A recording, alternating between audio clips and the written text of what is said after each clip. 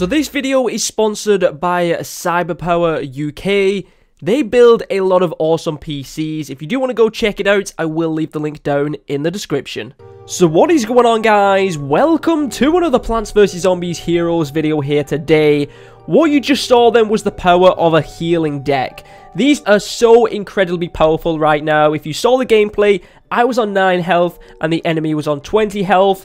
And then 2 seconds later, I'm on 20 health and the enemy is on 9. It's a really powerful deck, and the way that it works is combining multiple different cards. The two main cards that you want to combine together are the Artichoke, which is this right here, which costs 4 sun. It's a 3/4, and when a plant or your hero is healed, it will deal that much damage to the zombie hero.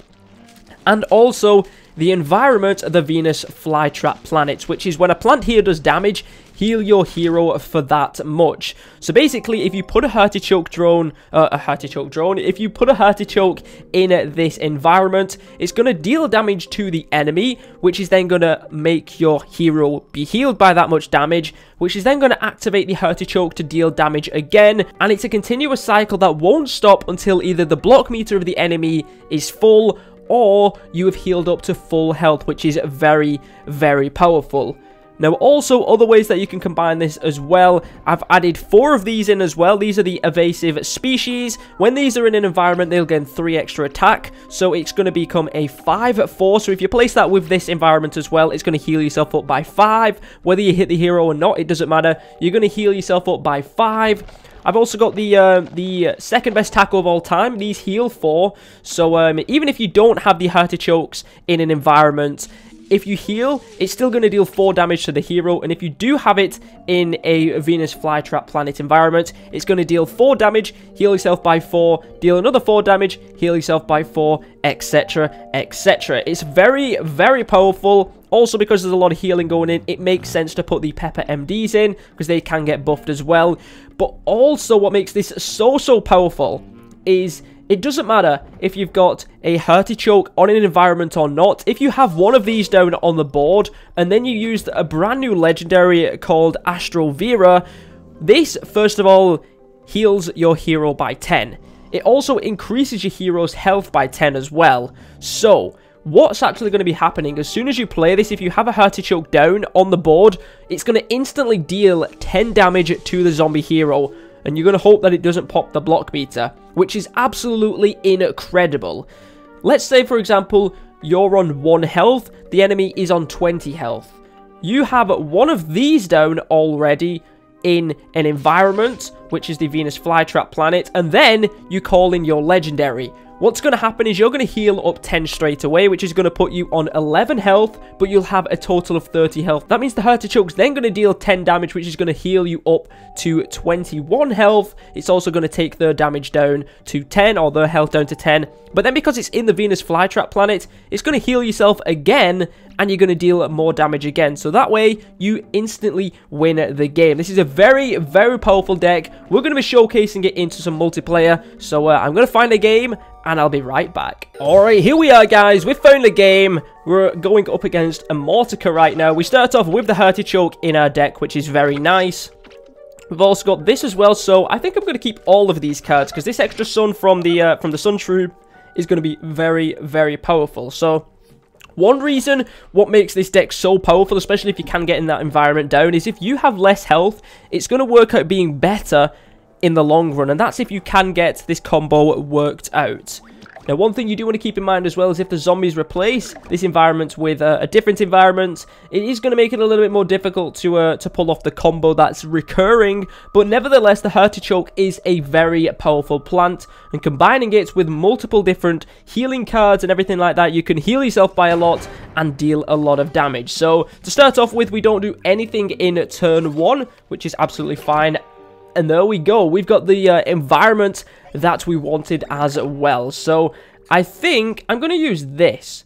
I'm hoping that actually, I'm going to place it up on top. Hopefully this doesn't get taken out, because that means I will get extra sun at the end of the next turn. And then if it can survive another turn, I'll get even more sun as well, which is going to make me be able to get these cards out much quicker. Unfortunately, it's going to get taken out, and she's going to draw a card as well. So that's a little bit of a shame. but it's okay. At least we know what superpower she had, so we don't need to worry about that too much anymore. I should have maybe put it in the ground lane, so I could have then used this or something like that. I don't know.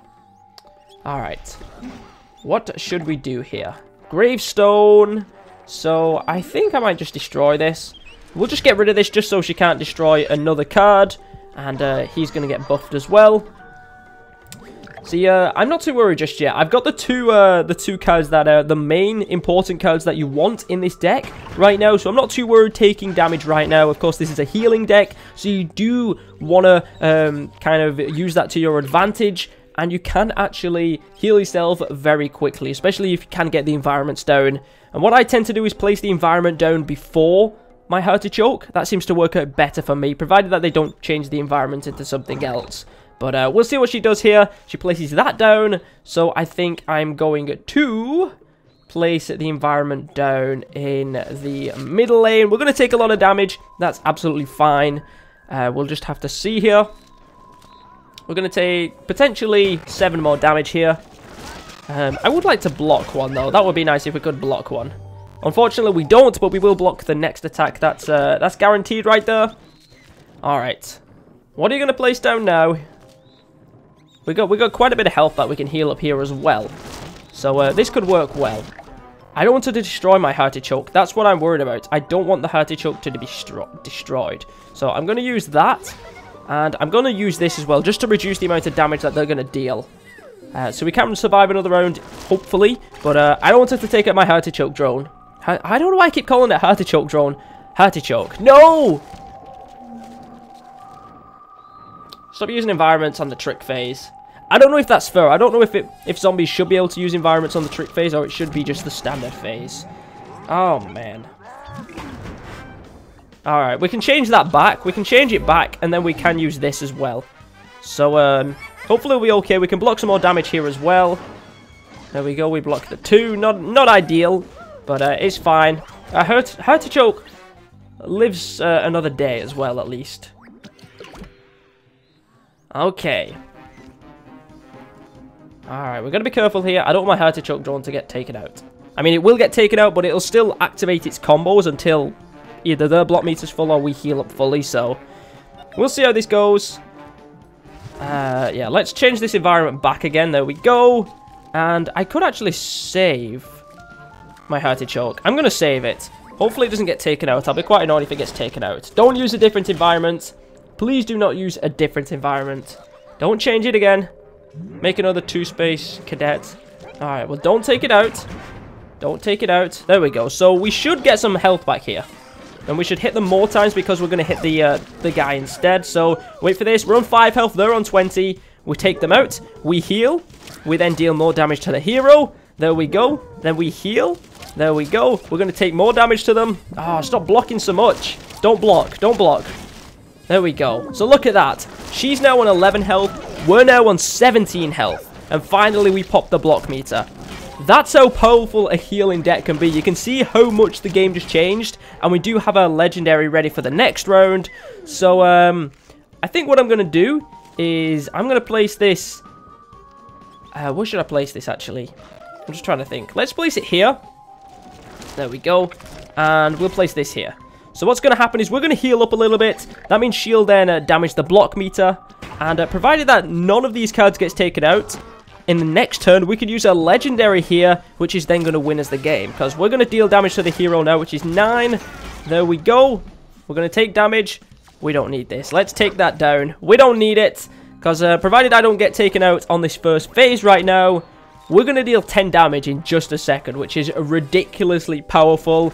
And this combination of cards is crazy. Like, you saw how much health I was on, and now the tables have turned. I'm actually going to heal up as well, which is crazy. So, this is going to be ridiculously powerful. As soon as I use this legendary, I'm going to go up to maybe 23 health. And we're going to deal 10 damage, provided that this Artichoke doesn't get taken out. Come on. What can you do, Amortica? You're going to place him down? What else are you going to do? Gravestone. Doesn't matter because we hit the hero. Let's use our legendary. There we go. We're going to heal. And then we're going to deal 10 damage to the zombie hero. And ba-bam. Easy win. incredible combination of cards right now. This is so powerful. I'm still kind of perfecting the deck a little bit, but yeah, this is a really, really powerful deck. And the combination of cards to be able to heal yourself a lot and keep that combination loop going is absolutely ridiculous. But hopefully you guys did enjoy today's video. If you did, make sure you do give it a like down below. Thank you very much for watching. My name is ZEROxFUSIONZ, and hopefully I'll catch you guys next time.